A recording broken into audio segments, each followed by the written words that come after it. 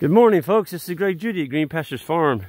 Today I'm on a paddock that we're going to be actually bringing our sheep into. I just wanted to show you, we haven't grazed this spring yet, and it is April 20th, I believe. You notice I didn't say March 20th. I'm always a month behind my dates, but it's April 20th. And the sheep will be here at the end of the month. This is where we're going to start lambing. And probably have an early one or two that lambs on the other side of the road, but the majority of our lamb is going to be done in these paddocks, or this particular paddock. It's a big one. It's about 20 acres. It covers a bottom. There's our water source, that pond, and it's just absolutely gorgeous forage. The orchard grass is actually just coming out of boot stage. Look at that. That's called boot. It was a boot, and now it's actually showing its seed head. That plant, it's not gonna. There's the actual boot right here.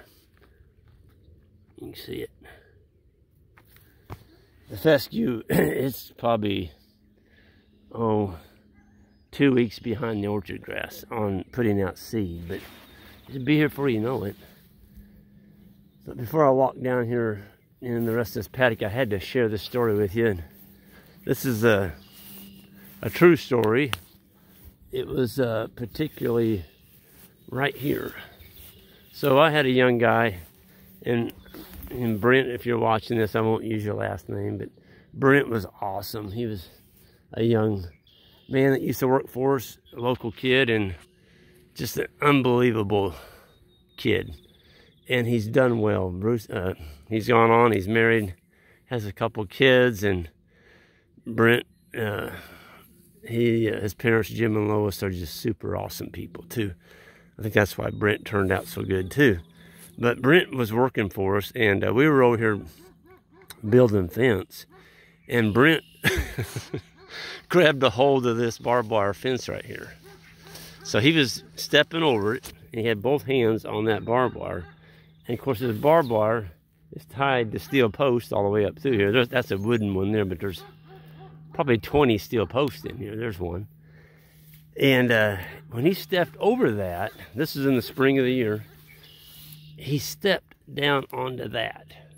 We have a 2-wire offset fence there for the sheep against that the old barbed wire fence. And this is no joke. I was clear down there at that pond, and I heard something that sounded like somebody shot a .22 rifle. It went kerpow! And I kind of looked at the same time, and Brent was in his prime. He was probably 16. He went flying up in the air, just like he was on a pogo stick, straight up, and let out a scream, and he landed right here on his back. And Jan was on the other side of the fence over there. I'm like, what happened? And Brent jumped up and he threw his blue jeans down. He's looking at his leg. And I'm like, Brent, Jan's on the side. Jan's on the other side of the fence. He said, I don't care. He said, I gotta look at my leg.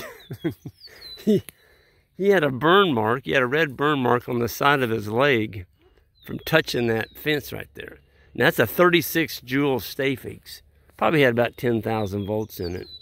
And when he had his hands on that barbed wire, man, you talk about a ground. He was grounded. And then he laid his leg right on that wire. And it was a morning, so it was dewy, you know, it was wet. Plenty of ground. And it just knocked him in. I've never heard that loud a pop before. And it did. It burned him through his pant legs on his skin. And after that, Brent was really careful about getting across this particular fence, and I don't blame him. I know it had to just absolutely knock him into next week, but I still remember that, and I know Brent, he'll probably remember that the rest of his adult life. It was quite a deal. But I had to share that little story with you, and I just love reminiscing old stories. It didn't hurt anybody. It hurt Brent for a little while, but he got over it, and he was young.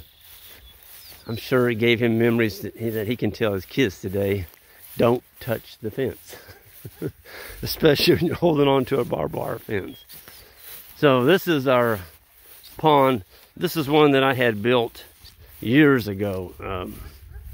We're on Jane's farm, and let's see, I think that was in 2003 or 4. So it's an older pond. It's stocked. It's got bass and bluegill and channel cat in it. And last fall, I had Johnny come in here because we do bring the cattle through here. And it's such a nice pond. I'm not gonna let cattle get in that pond. And we were drinking along the edges of it, and you know, in a rainstorm, they'd kind of beat it up a little bit. And so I did this. I had Johnny come in here, and we've got 26 ton of rock right here. So we put in the, you know, the 6-inch, went down first, which you can't even see it. It's underneath that 2-inch. But put in a nice skirt right here, and it goes way out in there. It's, I don't know, it's probably 8 feet. Now this pond was down pretty good. It's all filled back up again, compliments of the spring rains, but when Johnny put this in, it was probably down 2 foot. But I mean, this pond is full. It's going out the spillway over there on the other side. But I got a good rock ramp. We came in here and seeded it, and I put down the hay, and before the end of the summer, this will all be growing pretty decent grass in here. And you know, anytime you disturb dirt, folks, you need to put some hay on it, or it's going to wash. But this is a nice angle going into that pond. We don't have the PVC skirts on there yet. We will put a wire around that. We've been doing that, just using them like that, putting a wire, and where they can stand there on the rock and drink, but they can't physically lounge around and lay down, you know, poop and pee all day long in the pond. And the biggest thing is when you got 300 and, well, we had 370 head in here last summer. And when you put that many cattle on a steep bank, folks, they're like bulldozers. They can really take a pond out quick. If you got 2 or 3 head, it's not a big deal. But when you got a big herd, it's like a dozer. They can really impact an area. Man, oh man, I just can't believe this. This is the farm that the guy that had managed before me, he didn't run livestock. He just gave the hay away. And he would mow the hay off. Have a guy come in, he just gave it away, gave the hay away, and then he would come in and burn it. It was all broom sedge. Boy, I mean, he had a heck of a fire in here.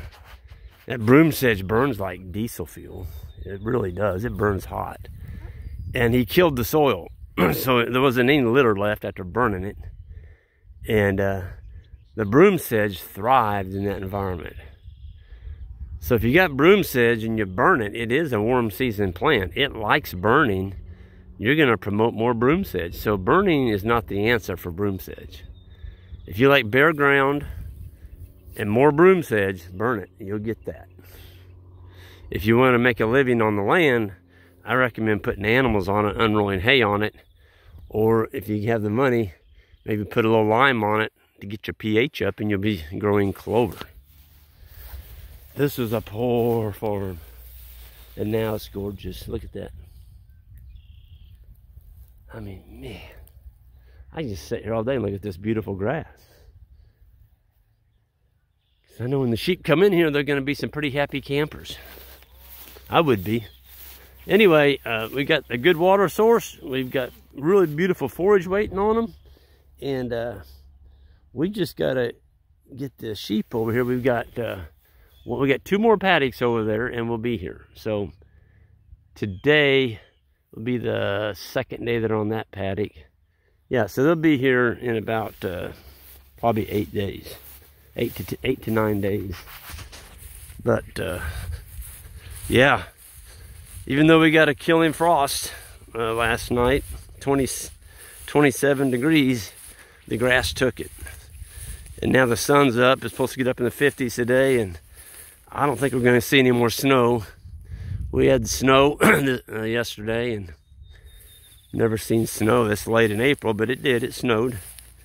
And that's the way it is on the farm. You're always getting things thrown at you that you never saw before. So with that, I'm going to go ahead and sign off here. You all new to the channel, hit that subscribe button on the way out and that like button, and we'll see you down the road.